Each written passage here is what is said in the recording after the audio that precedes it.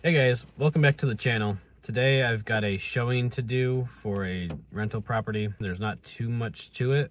So this guy has passed all the criteria in his application at least. I always require that people submit an application before I will set up a showing. This is for a couple of reasons. One's for safety. I have all their information and someone's going to be informed, either my wife or somebody else, that I'm going to this house at this time to meet this person if something happens. The other reason is just to make sure this person's serious. If someone's just a tire kicker, they're not going to take the time to fill out an application, even though it's free. I'd say 10, maybe 10% of the people that are interested in the house actually fill out an application. So the people that do that are typically more serious about it. And then I will go through the application, and if they hit my criteria, then I will set up a showing.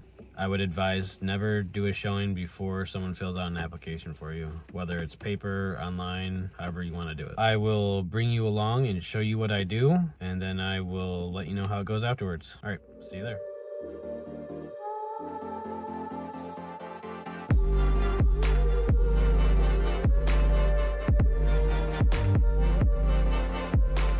So as I show you guys around this newly renovated apartment, I'd like to give you a couple tips and tricks that I've learned throughout the years while doing showings.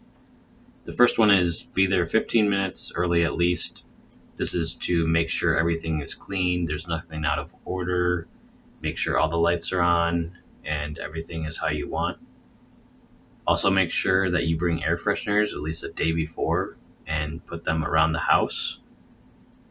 Just something simple and subtle is what you want, something like a fresh linen. The next tip is to tell the prospective tenant to text you or call you 1 hour before the showing.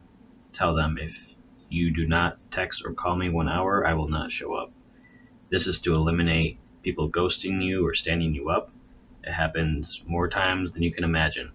Sometimes even when they do text you beforehand an hour, I've had people still not show up after that, but this will eliminate most of that.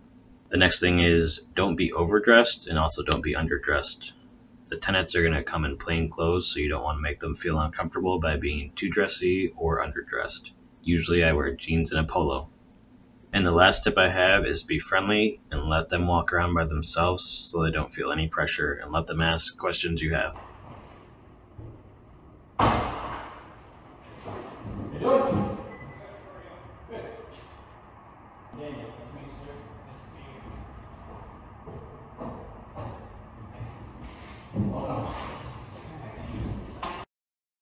So I removed the audio from the rest of the showing just out of respect for the tenant.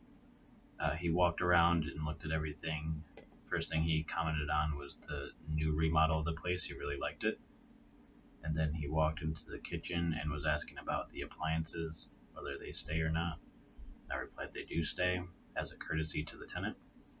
The next thing he asked was about the utilities, and I told him the electric and gas will be in your name, the water bill will be mailed to you, and the sewer is included in rent. The last thing he asked about was the next steps, because he was interested in the apartment. So I told him that I will be calling his references and see if they check out, and then I will be sending him a background check to his email. I also let him know that the background check company will charge him a fee, and once that comes back to me and I clear him, that will be all set and we'll be able to sign the lease. So that showing went very well. The guy was very excited about the house and he wants it, and he seems like a very good fit for the house. The next step was to send him the background check, which I did. He filled that out. There was nothing on there that concerned me. His credit was good.